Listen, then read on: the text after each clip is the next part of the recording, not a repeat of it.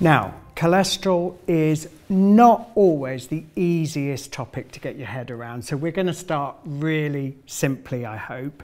Lynne, can you just start by explaining to us exactly what cholesterol is? So cholesterol is a type of fat. It's essential for life. We need it to make cell walls, we need it to make certain hormones, certain vitamins such as vitamin D, and something called bile, which helps us digest fats in the gut. The problem is when we have too much cholesterol in the blood, because that can pass over into the arterial wall, and that's where problems can occur. Now, most of the cholesterol that is carried around in the blood is actually made in the liver, with a small amount coming from our foods. So is that the issue when there's too much cholesterol? That's the link with heart disease? Absolutely. So over time, this cholesterol can build up and get laid down into the walls of the artery. And over time, something called a fatty plaque develops. And as that grows, it can cause the arteries to narrow and potentially eventually block. Now, that process is called atherosclerosis. And when the blood vessels leading to the heart get blocked, that can cause coronary heart disease. And you've mentioned coronary heart disease there, and we always think, don't we, about the heart and cholesterol. Are there any other areas of the body, though, where this sort of thing can happen, these plaques can develop? Absolutely. So it can happen in the arteries and the vessels leading to the brain, which can result in a stroke, which can result in a mini stroke, and even vascular dementia. And it can also happen in the legs, this build-up, which could lead to something called peripheral artery disease. Now, this is the umbrella term. All these diseases, coronary heart disease, strokes, peripheral artery disease, they all come under the umbrella of cardiovascular disease, which basically means diseases of the heart and the circulation. Okay, and cholesterol plays a part in all of those. Cholesterol plays a part in all of those, but we must remember that it doesn't just happen. You know, heart disease, coronary heart disease is something like 40 years in the making. It's that gradual build-up.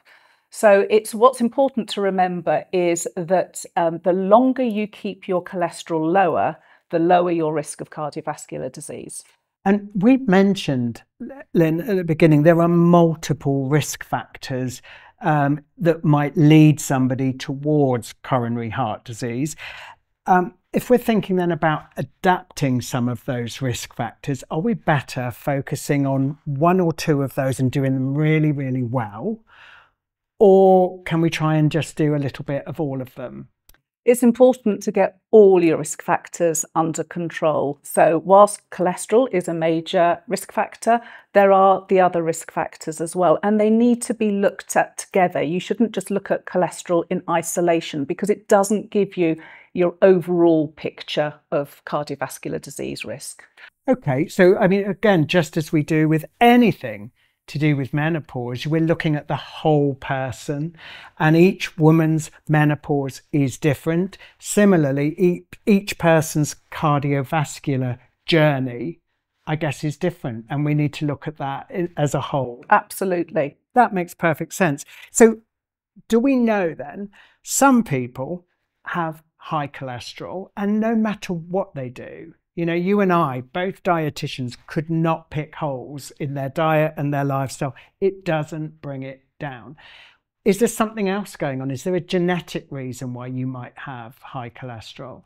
Well, there are a number of reasons for high cholesterol, and these do need to be considered, particularly if you are following a healthy diet and lifestyle. So there's certain medications which can increase cholesterol. There's certain medical conditions that can increase cholesterol. And there is also an inherited cholesterol condition as well. And this condition is called familial hypercholesterolemia, or FH for short. And the people who have this condition, this inherited condition, actually have a lifelong exposure to high cholesterol. So they are at a much greater risk of developing early coronary heart disease if it isn't treated and diagnosed. Right, okay. So yeah, again, different things going on that might affect different people. Our focus at Harley Street at Home is on menopause. And I know we're going to talk specifically about cholesterol and menopause. Can I ask you though, if somebody has is watching this and they have had high cholesterol for years, decades maybe, and they are deciding now that they want to do something to address that. Does that make any difference compared to somebody whose cholesterol has only just gone up in perimenopause or menopause, if there's been a long history? If there's been a long history, it really is important to take steps to actively lower your cholesterol. Now, what your cholesterol target may be different for different people, because it really depends on whether there's other risk factors as well. So, as I say, the message really here is to keep your cholesterol lower for longer, and that will have a lower risk in terms of your cardiovascular disease risk. Message received. Now, I can imagine, as with so many aspects of health and medicine, there will be so many things we still don't know about cholesterol. We certainly don't know everything about menopause. And we don't always have clear answers for everything. But in terms of cholesterol and menopause, where are we? What's our understanding of the two, and if there's any link? What we do know around the menopause is cholesterol and other blood fats increase.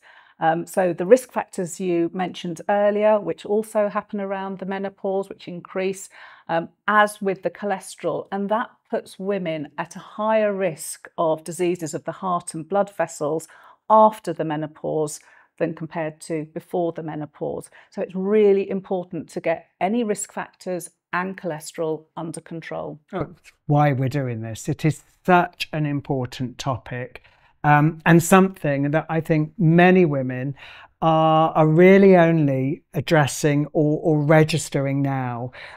So I'm so thrilled that we're able to do this. And actually, what's really surprising, Nigel, is that around 2/3 of women aged between 55 and 64 have high cholesterol. And even between the ages of 45 and 54, more than half of those women have high cholesterol. Wow. So it's really important. As you can see, it goes up during the menopause. Yeah.